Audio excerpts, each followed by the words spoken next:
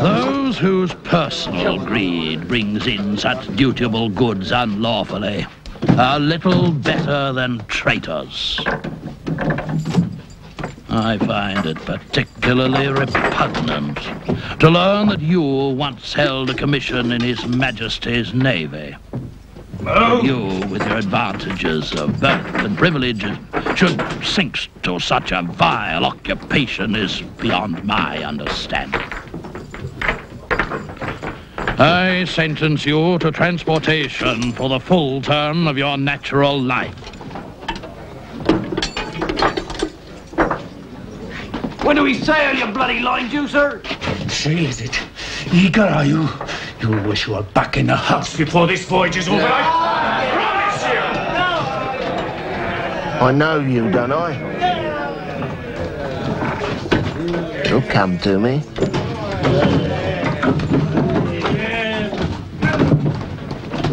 Allow me to introduce myself. Patrick Cassidy, late at the prison house at Willage. And this here's Michael McManus and Terence O'Brien, formerly of the same address. Jack Vincent. What's your offence? You're being Irish. We're Limerick men. So one night we were taking a little walk in the moonlight, but unfortunately it's after curfew. I leave the rest to your imagination, sir. Have you ever been to Ireland? Oh, it's a grand place, grand. Overpopulated and underfed. And the national sports killing each other. Though we've the English to thank for that. So, what brings you on this little trip? I was a smuggler. Oh, say free trader.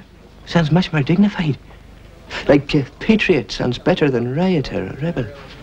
It's wonderful what words can do for a man or to him. You're a philosopher, Pat. A philosopher, indeed.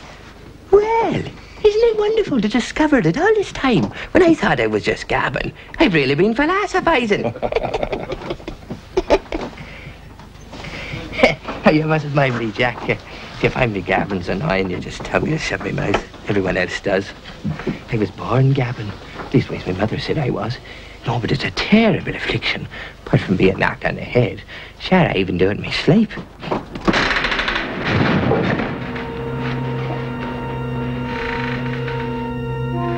We're on the way. So we are. Off to Botany Bay.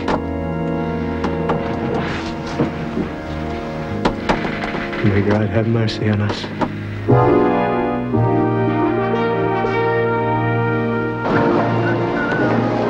like a lot of Portsmouth horns!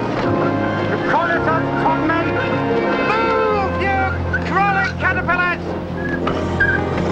I'll stop your grog by heaven if you don't move faster! They'll move fast enough when I finish with them, sir. 4 weeks out, Mr. Flack. 4 weeks, and they move along the yards like swabbers. Aye, sir. I'll make no bones about it. I don't like the crew, and I don't like the cargo. Convicts should be the concern of merchantmen. That they should, Mr. Anderson. Very well. Bring them on deck, 6 at a time, and fetch the surgeon. Aye, sir. Come on, move it. Jump, you filthy lubbers! Let's see you move! That'll do, Mr. Flack. Swab them down. I can smell them from here.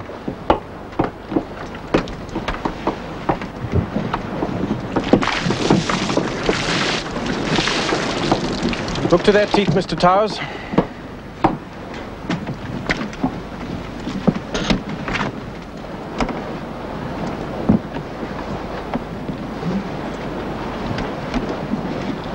Does he think we're horses? Number 30. Start him, Mr. Flack. Aye, aye, sir.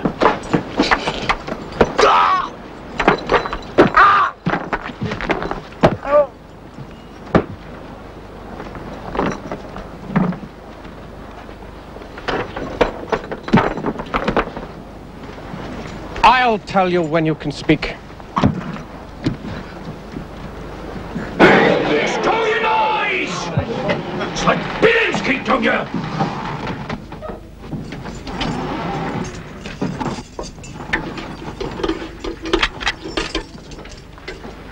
$41. What's this about? Out!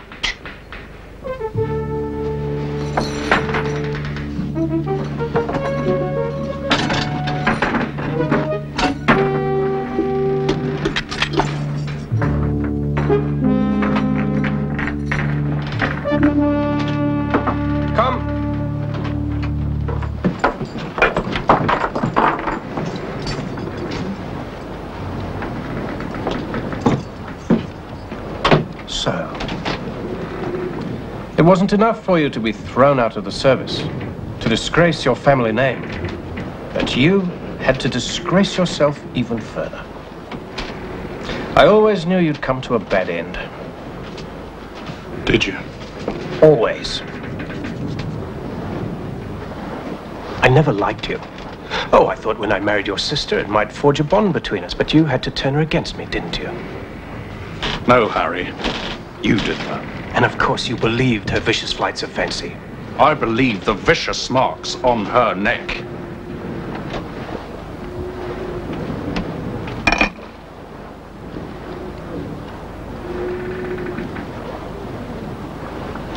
I was surprised to find that you were part of my cargo.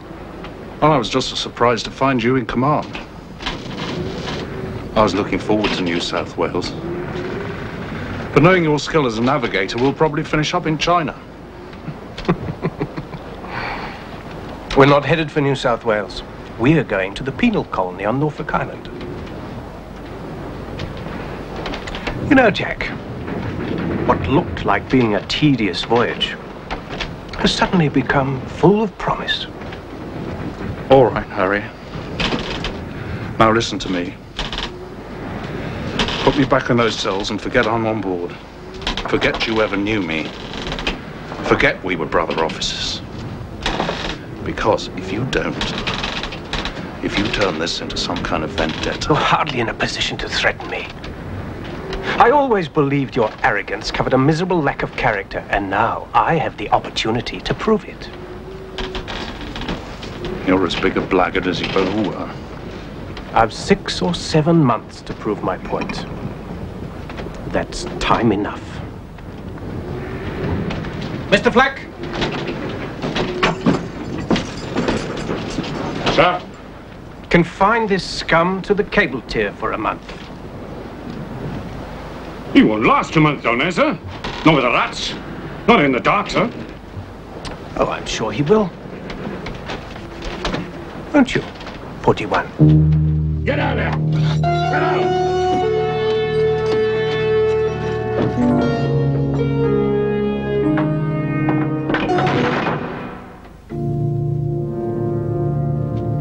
Sheet in the headsail!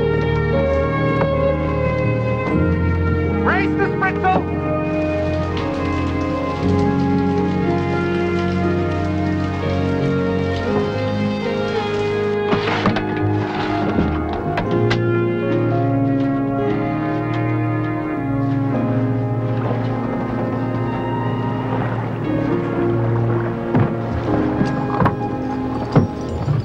Month's up, sir.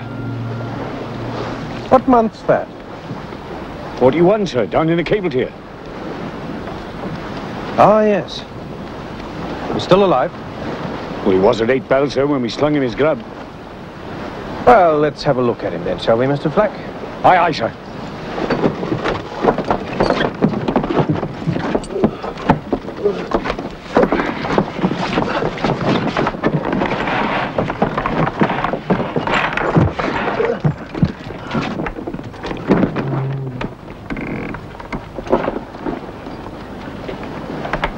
Get up.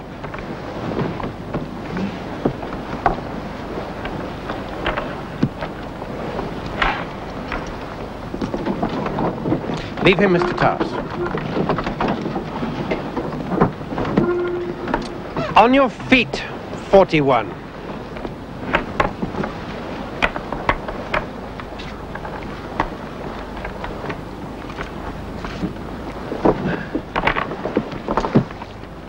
If you don't get up, I'll have the skin off your back.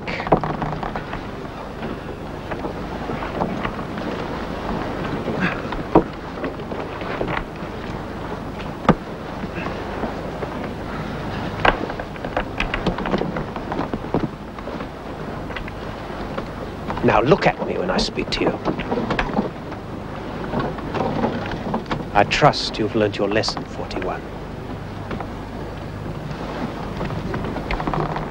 Well?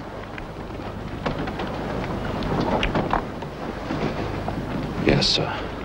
I can't hear you. Yes, sir. Louder! Yes, sir. Good. Take him to the cells.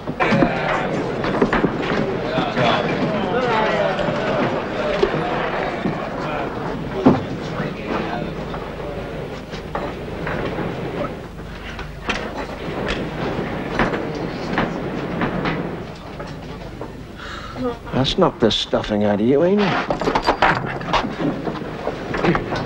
Put him over his head. Take in. Easy.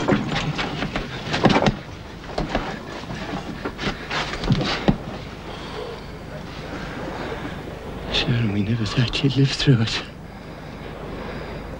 It's not over. Holy Mary. What more can he do to you?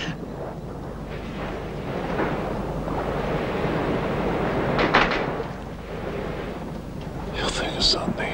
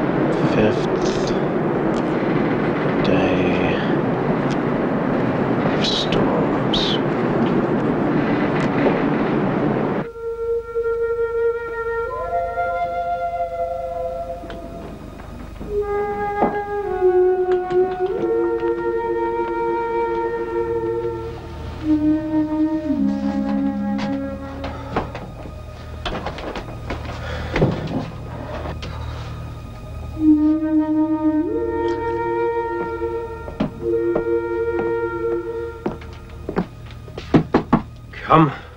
3 of the convicts have the flux, sir. I'm afraid they're dying. Dysentery is like a forest fire.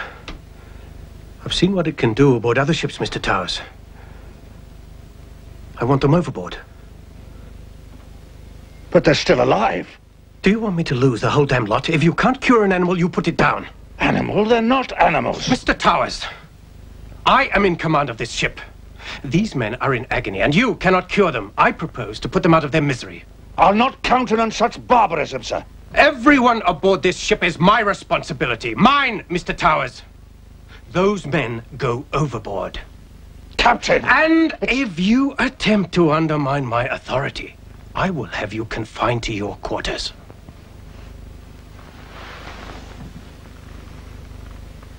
Send for the bosun.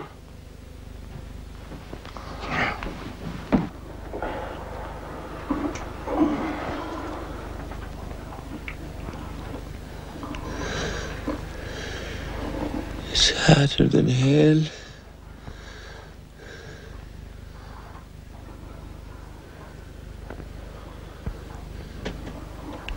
Where did they take those 3 fellas?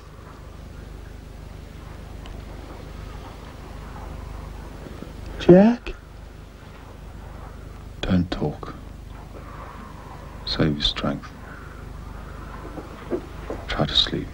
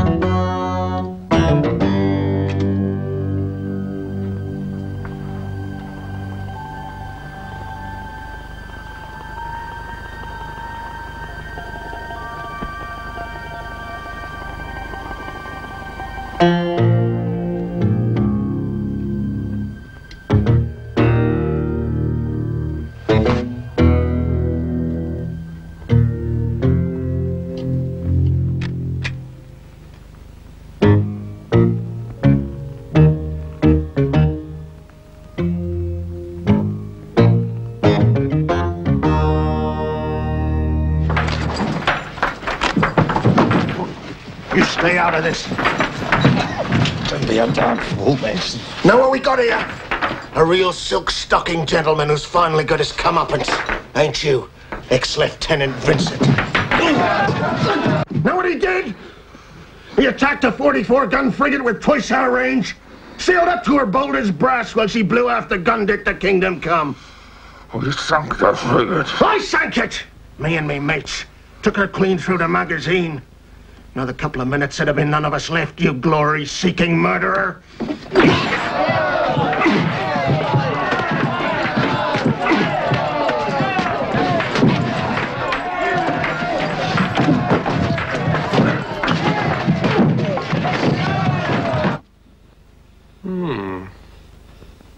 Intriguing. I'm hanging the man who made this. Well? Mason?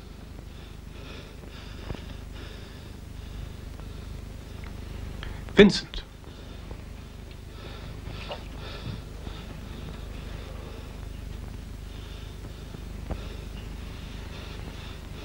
Very well. Since I can't hang you both for your silence, 50 lashes apiece, sentence to be carried out immediately. 47. 48. 49. 50. Cut him down, Mr. Flack. Aye, aye, sir.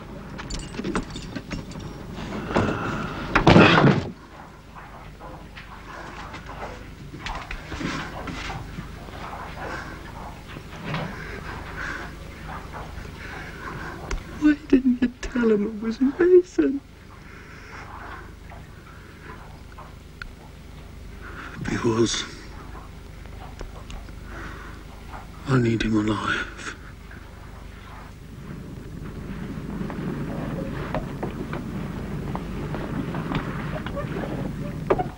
Can you imagine it? A long, cold drink of water. You'll drive yourself crazy. 15 days. And not a breath of wind. Hot tar dripping on us.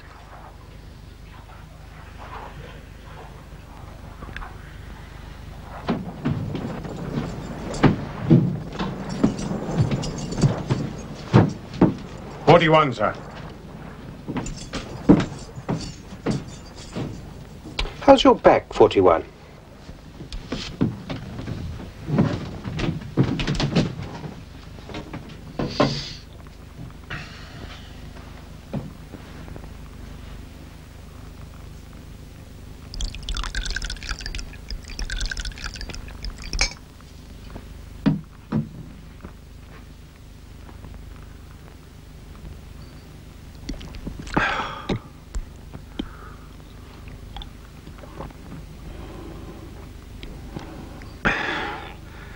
Uncommon hot, isn't it?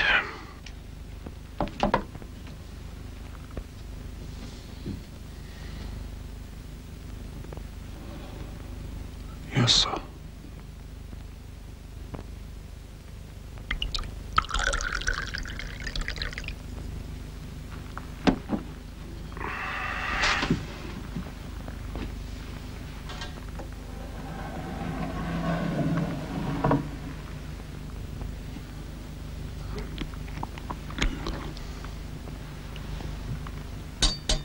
Go on. Why don't you drink it?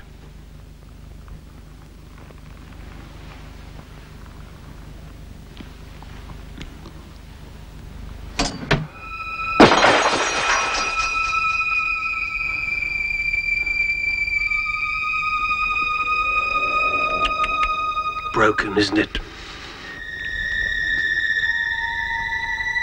Pick it up.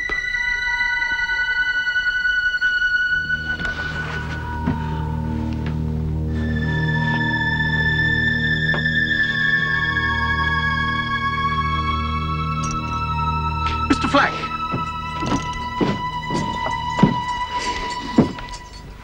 I'm making 41 my cabin boy. Cabin boy, sir? Yes, Mr. Flack, cabin boy. He'll swab out, wash my clothes, bring me my food, and keep this cabin spotless. Won't you, 41? Yes, sir. You don't want to spend another month in the dark, do you? No. I didn't think you did. Get his legs in chains, Mr. Flack. Put him to work.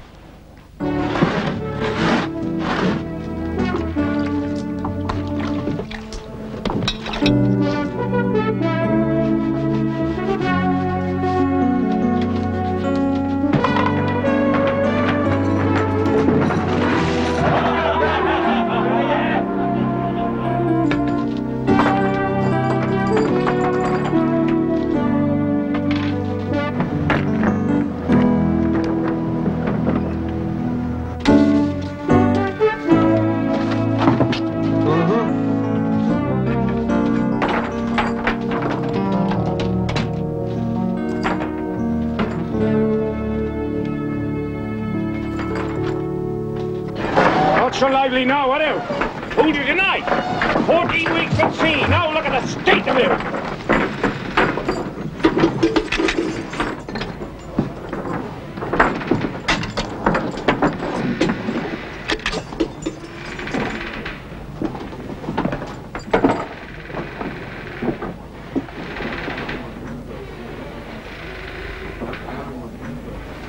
And I thought they'd never break him. Get the men aloft, Mr. Flack. Aye, aye, sir. Top men aloft! Bring my sextant.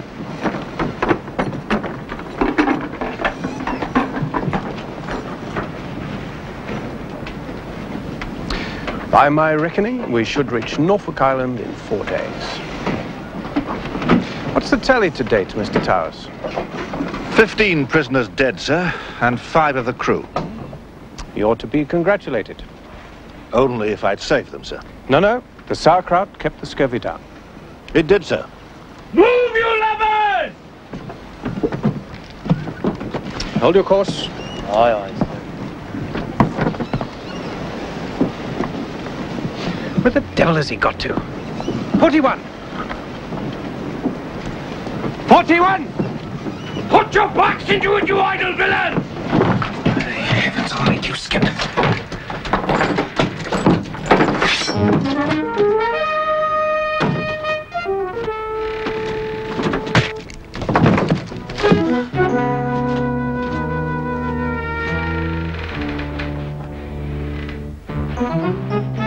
Get up. Or have the skin off your back.